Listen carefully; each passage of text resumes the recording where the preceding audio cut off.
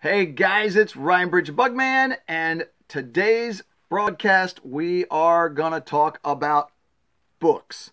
That's right, man. We're talking about insect books, bug books, insect guides, field guides, whatever you want to call them. Hey, if you don't know who I am, my name is Ryan Bridge. People call me the Bugman, and the reason they call me the Bugman, I go out to schools and churches and libraries and all those cool places, and I teach and educate people about bugs and insects. And we're in the studio today, and I'm bringing it to you. We're going to talk about books. Look, there's a lot of emphasis being thrown out there about online resources. And don't get me wrong, man. Online resources are very good. Some of us 29-year-olds, however, still prefer a good book.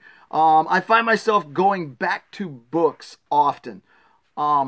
Specifically, the general books, the general guides that give me just quick, simple, information, mostly on ID or flight periods or even size. Those are the kind of things I really like a lot. We're going to talk about the three main types of books, and then we're going to finalize a whole day out by talking about my all-time favorite books.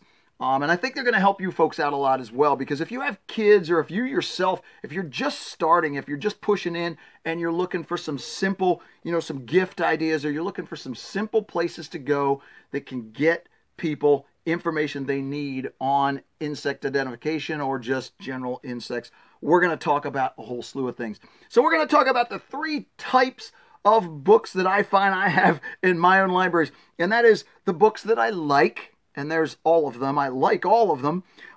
There are the books that I need, and I need books for specific reasons, and we'll talk a little bit about that. And then there are books that I actually use, and we're going to definitely look at the books that I use. Some of you can probably relate. Some of you out there have probably written some of these books, which is outstanding. So I'm going to give you folks some credit on the hard work that you yourselves have done. Something that I want to tap into, and just to let you know, I have some firsthand experience with books. I've been writing and doing children's insect books now for about 5 or 6 years.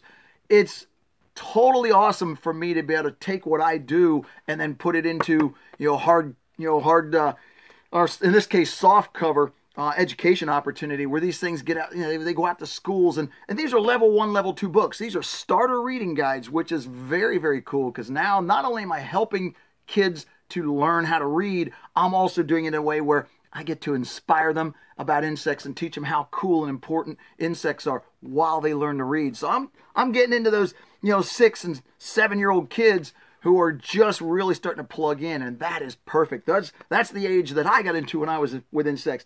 So let's jump in here real quick, because I got a lot of books I want to talk about, and some we're going to just skim over quick, and some of the other ones I'm going to spend a little bit of time on because I think they deserve the investment. One book I want to talk to you about, and this is a book that I like. Credit goes, kudos to Nancy down in Costa Rica. She tapped into a bug pop-up book. Man, I didn't even know this thing was out there. She tapped into it, and she told me that I needed to get one of these. This is a great book, man. And look, every time you open up the page, you get a pop-up. What is there not to love about a 3-dimensional cockroach that opens up into a book? What a cool book. What a fun book this is. And it's loaded with all kinds of little facts and little things. And check this out. You get all the way down there and check it. Now you have a 3-dimensional scorpion. And you guys know me, man. I love a scorpion anytime. But in a pop-up book, are you kidding me? This is as cool as a book can get. If I were still a kid, and I kind of am, if I were still a kid, this would probably be my favorite all-time book, hands down. But instead, it's one of my favorite all-time books, hands down. And yeah, I can read it and I can get a little bit of knowledge out of it, but it's just a fun book. And I highly recommend that. Pick these up on Amazon if you can get them. There was like a 3-month waiting list when I had to try and get mine. I don't know what the deal is now. I haven't looked at them lately. But look, let's talk about coffee table books. I wouldn't consider that a coffee table book. That's the kind of book you keep around and take good care of that thing, because that stuff starts to wear out. But coffee table guides used to be a big thing when we all had coffee tables in our living room. And as a kid, I had a coffee table. I grew up with a coffee table. And my dad always had fishing books, or he had books on Yellowstone, or the places that he would like to travel. Coffee table books are fun, and they're always full of beautiful pictures, and now everything's gone digital, so it's not illustrated, like it used to be. These are all beautiful, beautiful digital, photographs. It's just an all-around nice coffee table guide. You can find these things in books, in bookstores, in different places. You pick and choose your preference, whether you like something that's just on general insects or whether you want to go something more specific, like butterflies of the world. That's another great one. Super book, just absolutely jam-packed with big, bright, colorful pictures. Tons and tons, in this case, tons of neat information. I wouldn't necessarily find myself using this book as a primary ID guide, but I've found myself digging into this book to get specific, or just, some random identification from somewhere in the world. Because again, my problem is, and it's a really rough problem, trust me, my problem is that I have insects from all over the world. So I have to have books from all areas of the world in order to identify the insects that I'm collecting from. So I have lots of books from Africa, and I have lots of books from South America, places that I've been where I have insects. You got to have those guides. So coffee table books, always fun to have. Those are books that I like. Those are books that I think are just fun to look at and fun to read. And I find that kids will often pick those up and look at them. And that's never a bad thing to have a kid's, digging into an insect book. Always a good thing. If you want to get something a little more specific, there's a huge push right now on monarch butterflies. A lot of people out there raising and rearing monarch butterflies. And I'm guessing a lot of people that are rearing and raising those monarch butterflies still are probably lacking in some of the real internal, real detailed knowledge. They understand what they're doing. They know the butterflies, and they probably know more about the rearing process of the butterflies than the actual family history or the life history of the bugs. And this book on milkweed butterflies, outstanding book. All right, just an outstanding guide. I learned a ton of this back in the 80s and 90s when I had this book, Acre Van Wright. But this is a British one, comes out of the Comstock Cornell University Press is what printed out. But either way, it's still a great book. Talks a lot about the real detail and the history and the processes within. Even goes into the internal parts and pieces of the monarchs or the Danaids. So milkweed butterflies, definitely a good one. I like that book. So if you're one of those folks who is really into monarch butterflies or into those Danaids, that's a book that I would highly recommend. I don't look at it too much anymore because I've burned through it, but I still find it, a good one to recommend when people are looking. Classics. Books that you need. Classics we have these old moldy mothballed books laying around, but in all honesty, man, one of the probably best insect books that I got first time around when I was about 7 or 8 years old was the Holland Moth Guide. This is a very classic book, man. And most of you out there would probably recognize this book. It's a great book, but it's very, very, it's a lot for a kid. But it has these great illustrations, and these may have even been real pictures. One of the first books that I saw using real, actual photographs. But there's also a lot of illustrations built into this book as well. But the color plates are pretty good, and it gets down to some of the really small browns and grays, and that actually came in handy when I was young, when I needed to figure out what those were. So the Holland Moth book is always a nice classic to have around. I still use it, but not as often, because I'll show you the ones I'm using now. Pretty simple stuff. If you get into something a little more specific, you can get into one of the classics, the beetle guides. These manual common beetles, these things were around when I was a kid as well, so I had to have it. And again, it gets into a combination of illustrations, and it probably, I think there was some really nice, there we go, some really nice color illustration as well. So it's an older style book, not a digital, so don't expect to get the really clean cut pictures that we like so much. But those are just two of the classics that we have around. Now, when I got away from the books that I like and I got into books that I needed, now we're talking, I'm still 7, 8 years old, and I'm actually getting hands-on with a lot of bugs and insects, starting to travel outside of the yard and go catch bugs. And really, seriously, at 7, 8 years old, I was seriously collecting insects. And I found that these great little Herbert Zim Golden Guides, man. I still, to this day, I've been using these books since I was about 7 or 8 years old. I recommend these to every one of the families in the 4-H club that I talk to. And there's 4 of them here. Obviously, you got the insects, the butterflies, moths, the insect pests, which came in handy many times, and another spider book. Spider books are great. We'll get into one of those a little bit later, but this is still probably one of my go-to spider guides.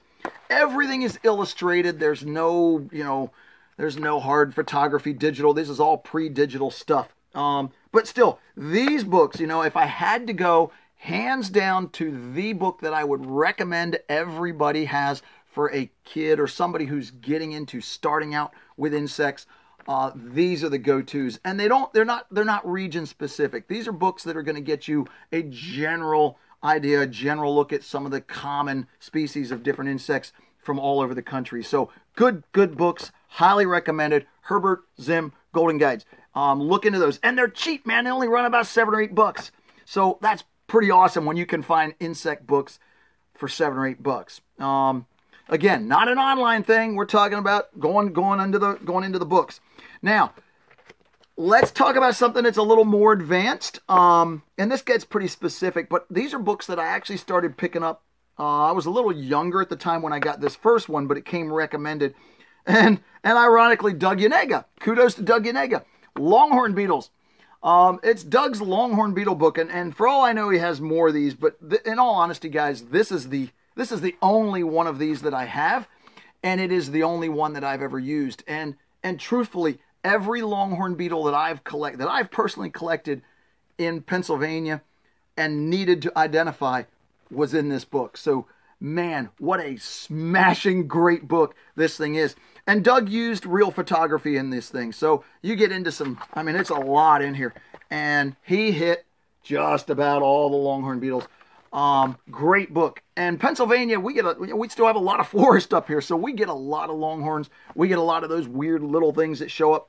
And it's nice to have a book like that. So Doug, well done on that one. That's definitely one of my go-to guides for longhorn beetles. Tiger beetles. Hands down, tiger beetles are, one of the more beloved of the beetles out there. Anybody who likes beetles probably enjoys tiger beetles, or they're just totally addicted to them. This is a great guide. I'll put this one up here. This is one that some of you are going to see. Some of you probably have it. I would hope most of you have it by now. It's just a great tiger beetle guide. And you know what, man? It has real plates. It's coming out. It's out of Oxford. It's these guys, Pearson, Knisley, Duran, and I can't even pronounce that guy's name, Keslick. But it's a great book. And again, it offers real pictures. And at the same time, it also offers forms and subspecies and color. Some of the color forms. Great book, man. And that's my go-to tiger beetle book. And there are other tiger beetle books out there, maybe even better ones at this point. But the reality is, because I'm a general collector, I still go out and I collect tiger beetles whenever I bump into them. Rarely do I go on a tiger beetle hunting trip. We're going to do one of those broadcasts one of these days, but rarely do I actually go on a tiger beetle collecting trip specifically for those. But when I do find tiger beetles and I collect them and bring them home, I'm going to need to identify them. So this book is my go-to for that, because so far everything I've needed is in there. Harry Zerlin took me to find a couple tiger beetles that I had a hard time finding them in this book, but I know they're there. I just couldn't quite get it right. So Harry helped me out with those things. Backing away from that type of stuff, I want to go into something that's a little more serious about books. We're going to get into something that's a little more advanced. This is where I would have probably reached into these when I was, hit the 14 to 16 year age limit, and I was now looking at, a lot more detail. I was starting to drive and go look and expand my range and go look for things. So it helps to have some really good, solid books. Now, the go-to all along for that type of thing was the Peterson guides. And I love these books in their day. They're all illustrated.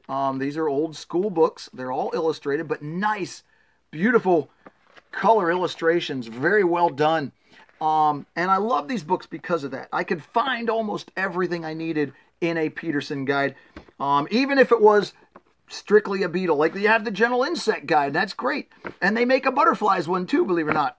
Everybody does, don't they? But they also have the beetles, and they also have, and this worked out really well, they have one for Western butterflies.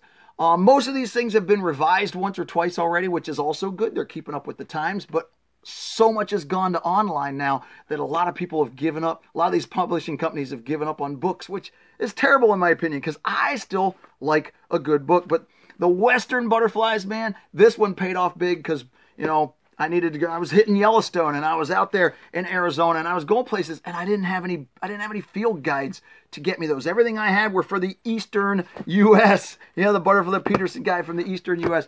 So you didn't have that.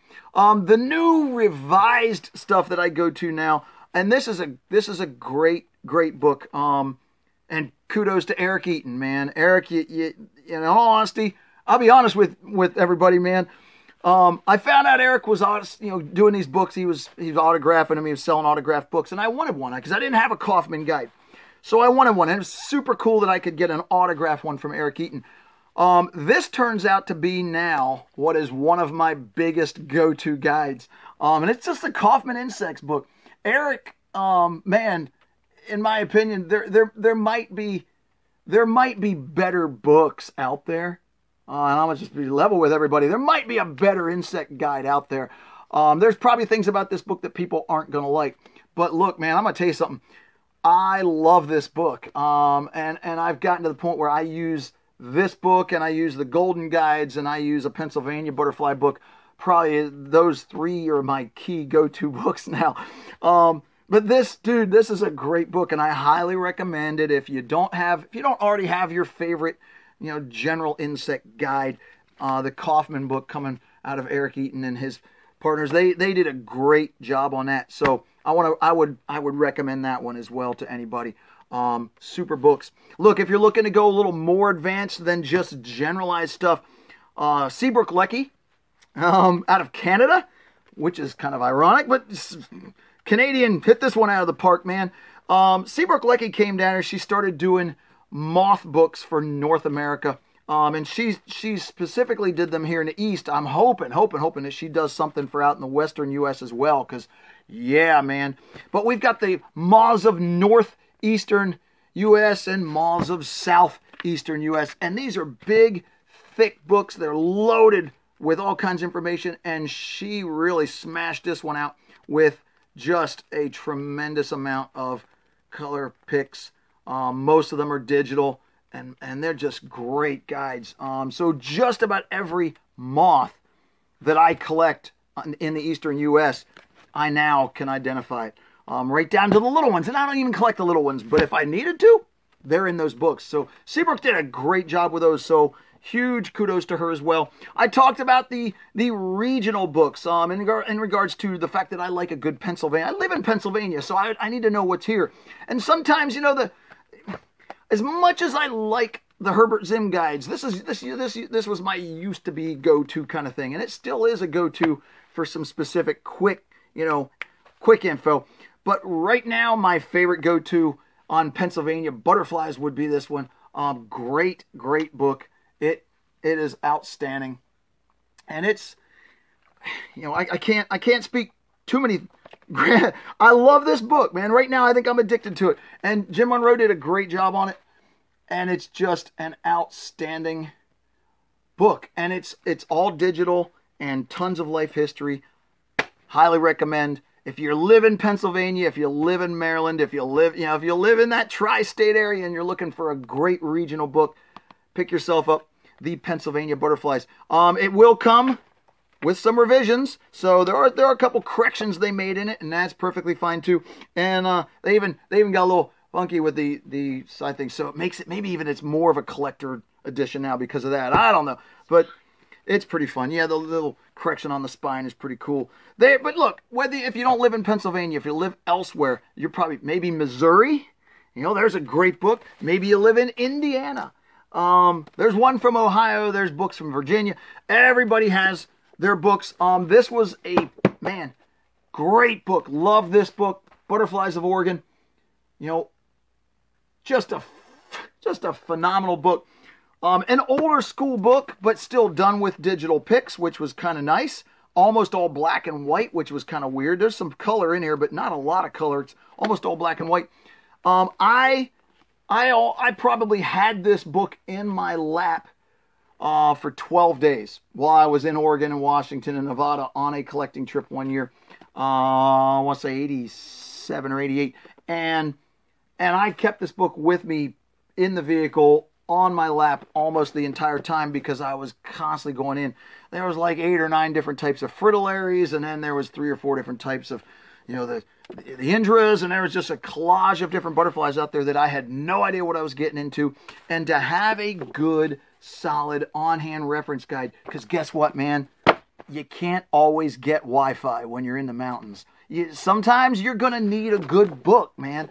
So I know everybody likes their online resources, but if you can't get online to start looking up some of these, some of these IDs and some of these resources, you're going to wish you had a good book. So, yep, you're probably going to be thinking a little differently about it if you didn't. If you don't like books before, maybe you should start liking them a little more now. Now, completely off the grid, you're going to get into the spiders. And I did tap into the Herbert guide, the spiders guide, which, again, still probably a good go-to. Whether you're a starter, whether you're a beginner at this whole thing or not, the spiders and their kin is a great when it gets into scorpions and centipedes and stuff. And just about everything where I live in Pennsylvania is probably in this book. And if it's not as specific, it's going to get me to the family. In a lot of cases, that's all people really want to know. Other than is it going to bite me? Is it going to kill me? They're just kind of wondering what kind of spider it is. So if it's not a black widow or a brown recluse, I find people settle down and chill out real quick. But you know what? If you're going to put a book out about spiders and you want to get people's attention, put a black widow on the front of it, man. That is a great way to sell a book. Look, it's old school. It's mostly black and white. There are some really cool digital pics in here, which are nice. I don't know which one is going to do better. And this is probably one of the few times I would tell you that if you have an online resource specific to where you live or wherever you find the spider that you're trying to ID, books are good, but the online resources I'm finding out nowadays are a lot easier to locate identification of spiders. So you get it, man. That's just a quick rundown. I'm not going to spend a lot of time with you guys today. I'm not going to burn it up, but I do want to get back to my favorite all-time books because people always ask me. I get questions all the time about what book would you recommend for my child. And I don't recommend books for children as much as I recommend books for starters and beginners, because we can all start a new hobby at any time in our lives. So even at 29 years old, which I'm not. But anyway, even at my age, I still like the good. These Herbert Zim Golden Guides are still my favorite books, and I still use them regularly. In all honesty, that's true. But I still really, really have found myself, I'm sort of addicted right now to Eric Eaton, his Kaufman guide that he threw out there. And the other guy that's here too is there's more people than just one, but you got Eric Eaton and Ken Kaufman. But most of you probably know just through the name of Ken Kaufman was formerly with his book, but still, man, giving kudos where it's a great book. If you don't have it, you probably should get it, because I think you'll use it. So if you're not really into those online resources and you're looking for good books, there's a lot of choices out there. Find something specific to your region. Find something that you know you're going to be able to get, because you can't always get online. You can't always get Wi-Fi when you think you need it. Sometimes when you most need it is when you can't get it. So look into some nice, affordable books, whether it's for your kids, whether it's because they're starting or getting in. You're looking to inspire, you're looking to instill young children. Go to willbooks.com and find my books there if you're looking for something that's very, very affordable. Hit me up if you can. I don't always have them on hand there. The publisher doesn't always get me books when I wish I had them. They keep them in their warehouse and they try to keep control of that stuff. So there you go, man. If you want any information on any of these specific books, if I didn't throw enough at you and you want more of that information, guys, hit me up in the comments and let me know, and I will tap in. If you yourself have particular books that you would like to, toss out there and make sure that you want to recommend to people, you got your favorite books, whatever they are, put those in the comments as well.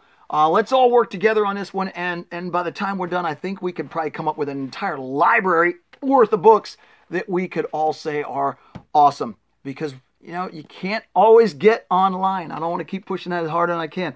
All right, guys. Hey, look, man. You can find us over on YouTube. You can find us on Instagram. Definitely like and subscribe. And like my son likes to say, tap that bell. So find us over there, man. Tons of cool content there. And guys, I'm going to let you have your day back. Early dismissal today. How cool is that, man? Not so bad. All right, guys, look. Be well. Be safe. Be kind. All right, man. Take it easy. Have a great day. We'll see you.